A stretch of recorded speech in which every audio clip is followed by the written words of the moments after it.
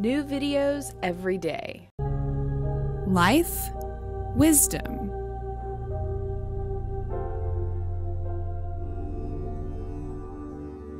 Hi friends, it's Cindy. We're going to be stretching it out and getting flexible today. That's the plan. So go ahead and start in a comfortable cross-legged seated position. If you need to heighten up your sitting bones, go ahead and place a pillow or a blanket underneath your hips. We're going to start by getting to know the breath a little bit just by doing just a simple twist. So we're going to inhale the arms up above head, and then exhale, rotate the body to the left, drop the right palm to the left knee, and drop the right arm behind you. And find a nice twist, inhaling to extend, exhaling to sink further into it, rolling the shoulders down the back, inhale once more, rooting down through the hips and extending out the crown of the head. And exhale, lean a little more into it. And exhale to come up. Inhale, exhale, drop to the right side, left palm to right knee, right palm behind your low back. Inhale, elongate the spine.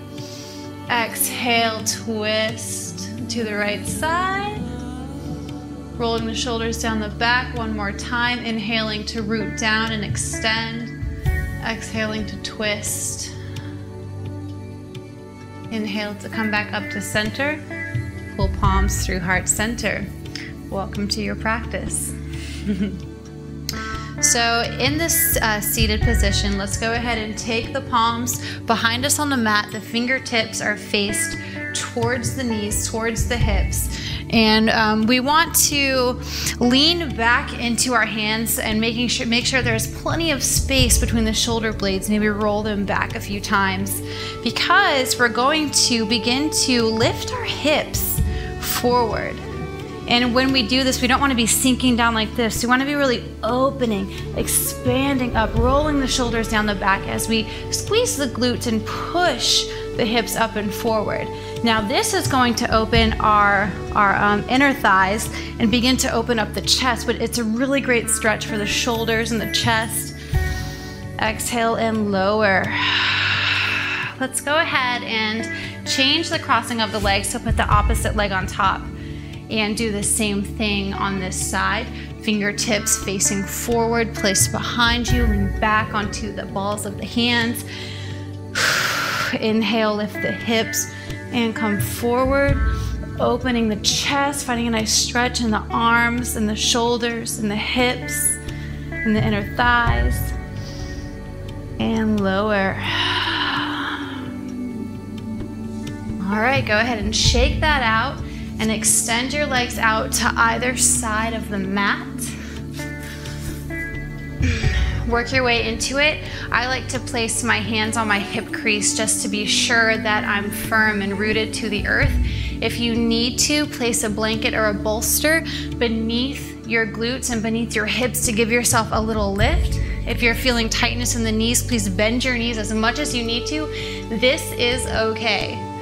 And so we're going to actually inhale to elongate, and then exhale just reach the arms forward.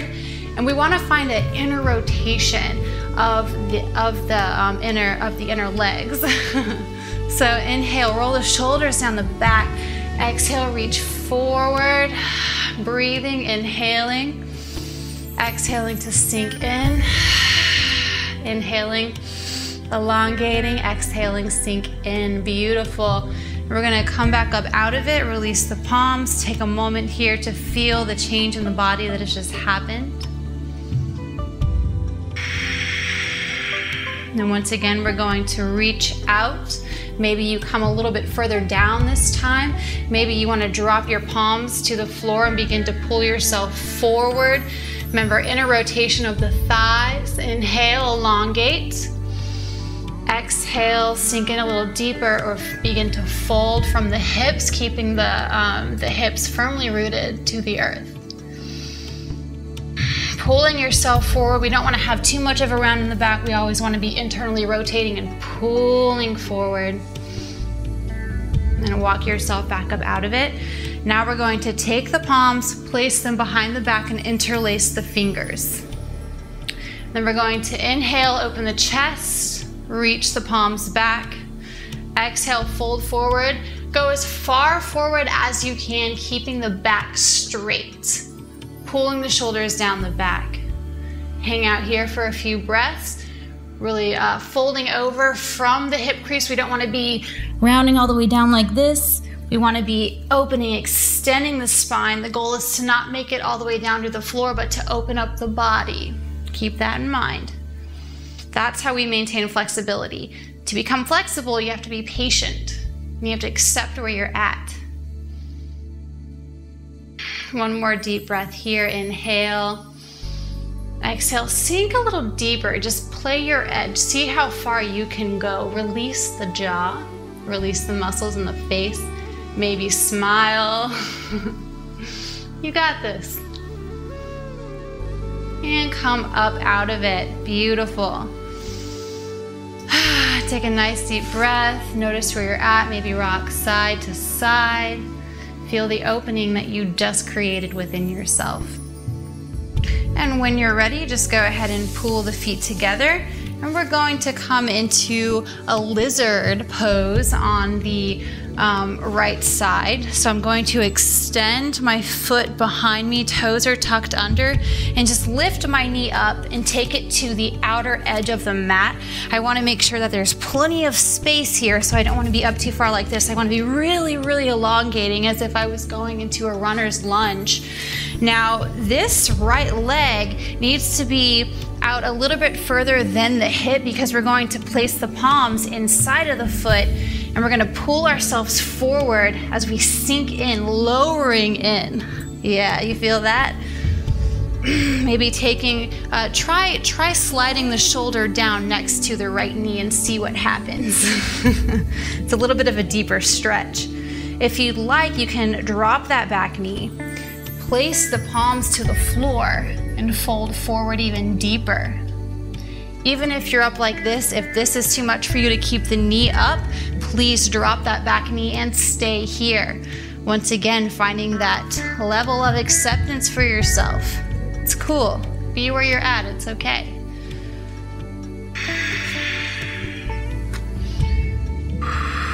Take a few more deep breaths here. Sinking in. Then walk the palms back up.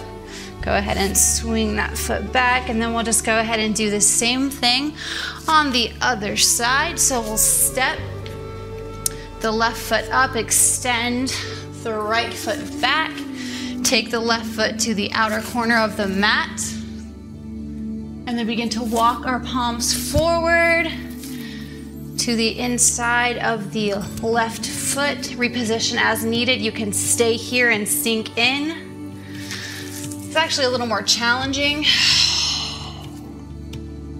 Breathing here, it's nice to take nice deep inhalations and breathe out with breath of fire. Sighing it out. Once again, dropping that back knee if you need to. Sinking in, maybe coming onto the edge of this left foot to find a deeper opening in the inner thigh. Smiling, of course. Go ahead and walk your hands back up and then just shoot that left foot back and come back down to hands and knees. Let's go ahead and take a child's pose here. That can be pretty strenuous on the body. We definitely need to balance that out with some rest.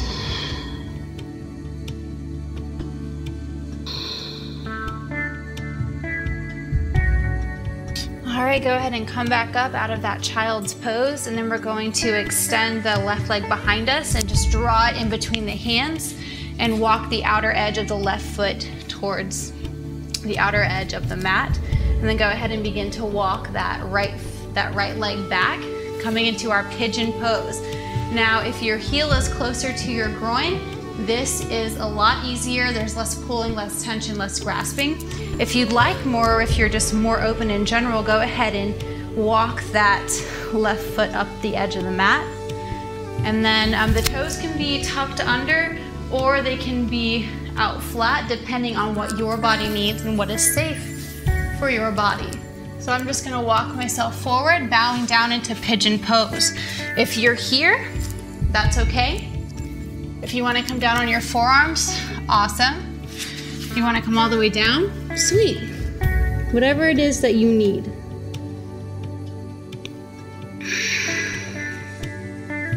People don't become flexible overnight. You have to work into it. It can be very challenging, but this is really going to open up the outer thigh.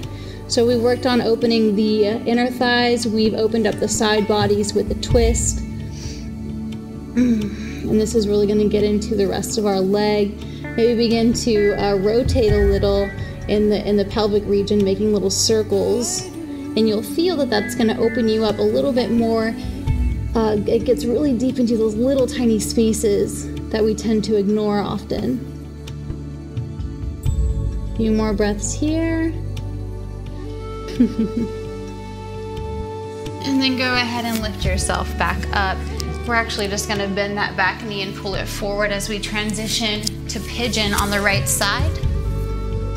So go ahead and just bring that right knee to the outer right edge of the mat and come into your variation of pigeon pose, whether that's heel pulled in or heel toeing the foot up into a square. Place the palms in front of your leg and work into your stretch. Then we'll lower down onto the forearms. I'm actually gonna stay here, right here, because this feels good. We always have one side that's tighter than the other, and that's perfectly normal. Every single one of us is like that. I mean, maybe not all of us, but you know, us, yeah. I don't know, why don't you tell me, do you find that tighter on one side than the other? And you know, what works for you to balance that out? If you are a practitioner of yoga or any kind of sport, you definitely notice the difference in sides, I'm sure. So I would love to hear your feedback on how you actually deal with that, and any tips that you have on evening out both sides of your body would be awesome. Knowledge is power. It's a beautiful thing. We should share what we know. Few more deep breaths here. I know you've been in this for a while. We're about to come out of it. Go ahead and press your palms into the floor and walk yourself up. We're going to go ahead and pull that left knee in and go ahead and bring your feet together into this comfortable seated position again, and notice the difference. We're just going to be here for a moment, kind of just feeling out the space that we've created. I'm feeling more flexible already. I hope you are too. Now we're going to actually open up the shoulders a little bit more since we've gotten into the legs and the side body. We're going to just go ahead and lie on the back. This is a little bit tricky, so the back of my body is going to be facing you. So we're going to reach the right arm back and kind of lower down onto it, and then reach the left arm up, and you'll notice that my right knee is bent a little bit, and this is just to help me get into the posture. So I'm going to lift the left arm up and then just begin to drop it behind me, and you'll start to feel an opening in this arm. I can't find my arm. There it is. In the right arm, and in the top and the shoulder. And this could be really tight for you, so just know that being here is okay. This is awesome. I'm going to straighten out my legs, and I would like a little more, so I'm actually going to bend my left knee and walk it to the inside of my right thigh. And then if you'd like, you can try to find your, there I am, try to find your fingers. It's a little tough, you'll see. And we're just gonna hang out here, take a few deep breaths. Just wait till you come out of this. It's gonna be awesome. It feels amazing. You're creating so much space right now. It's gonna blow your mind. Good. Breathe. Go ahead and come out the way that you came in, releasing the arm first and then the leg, and rolling onto the belly. And we'll go ahead and do the other side, and this time you can see the front of me so you can see what the heck is going on there. So I'm gonna extend my right arm back, roll onto my right side. Oh, I'm sorry, that's my left side. And then extend the right arm up and just lower it back behind me as far as I can go. My head lowers to the earth over my shoulder. And then I kind of want to, I definitely want a little more because I'm feeling a little more open today. So I'm going to extend my right leg, or my left leg, and walk my right foot just outside my left thigh, and then lower my right hand down to meet my left and sort of roll onto my shoulder. Do you guys ever forget your rights and your lefts or get them mixed up? Because I do it all the time. It's kind of bad as a yoga instructor, right? It's funny.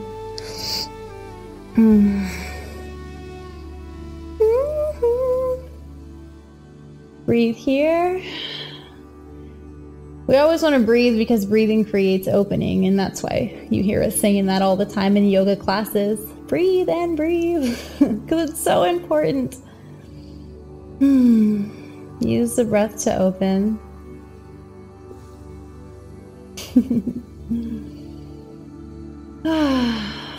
All right, go ahead and come out of this the way that you came in, perhaps releasing the arm first and then the leg, or even simultaneously. And roll onto the belly, and then just place the palms on either side of you, face up or down, and just notice the space you've just created. Do you feel more flexible? Do you feel more open? All right. So place the palms beneath your shoulder and just push yourself back up. Walk the knees in, and then we'll come and take a comfortable seated position once more, cross-legged. Just notice how awesome you feel. Take a few deep breaths here, settling back into your space. Thank you, yogis, for coming to your mat today and doing your practice and listening to my silly teaching style. Go ahead and give yourself a hug or a pat on the back. Hopefully you feel more open and flexible. Namaste, my friends. See you later.